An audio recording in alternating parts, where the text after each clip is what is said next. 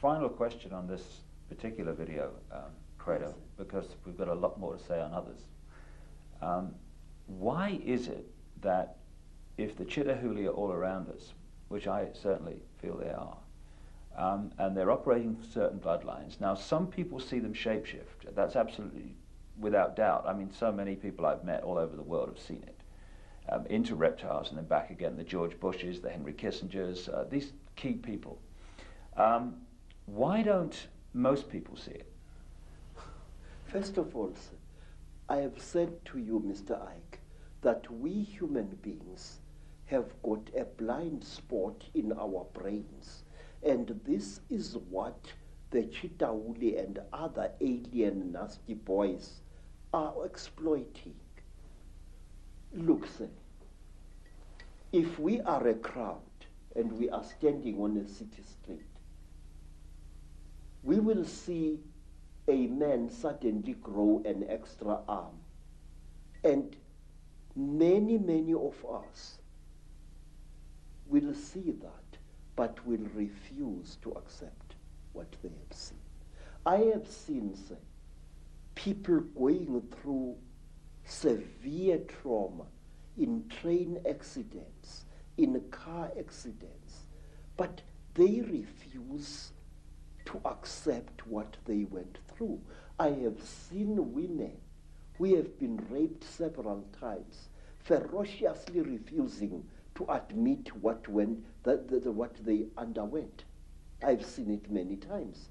And these alien creatures know our weakness. They know that very often we human beings tend to censor what we see.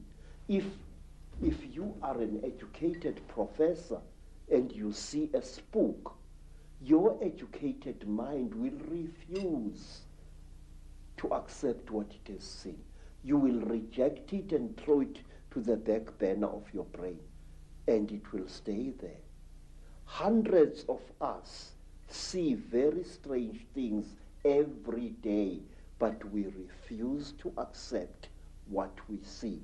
Say, one of the things that a trainee Sangoma has got to learn, it is the ability to see. If I am standing here and looking at that bush over there, and I see something odd there, I must know what I've seen. But wait, sir, there is something else, something very, very, very, very important, which I and many other thinkers in Africa have found. Mr. Ike, whenever you talk about such things, people call you paranoid. Mm-hmm.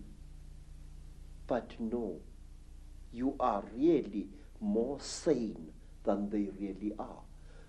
Say, there are certain vaccination things that are done to our children which rob them of the ability of seeing spiritual entities. Believe me, I can prove this.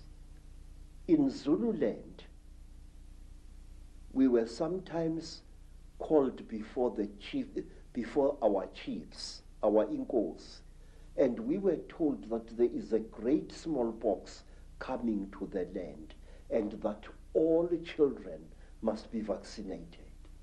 Do you know that my mother's father, my grandfather, used to dodge that? He said that the white man's mjovo, the white man's vaccination, makes you blind.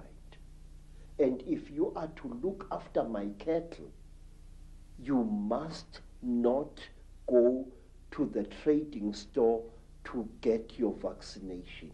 But wait, the school inspectors used to come into the land and check each child for signs of vaccination or lack of it.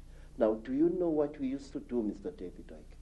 Our grandmothers used to give us great pain in order to save our spiritual eyes.